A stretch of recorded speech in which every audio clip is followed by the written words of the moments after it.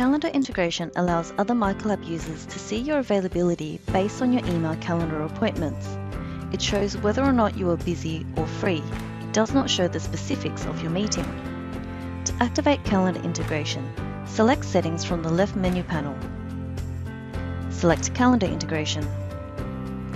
If calendar integration is not configured, please see your system administrator. Toggle on the Calendar Integration button. Click into your credentials and confirm that your email address is correct. Your Exchange username and Exchange password has been entered. Select OK. Toggle on the Set Advisory button. You can choose whether or not you want your MiCollab status to change based on your calendar appointments.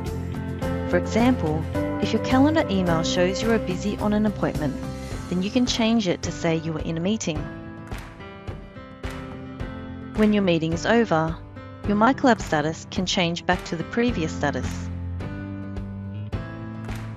If your out of office is on, your MiCollab status can be changed to show that you are on annual leave. And when you return, it can return to the previous status. Be careful, your status configuration determines what happens to your call.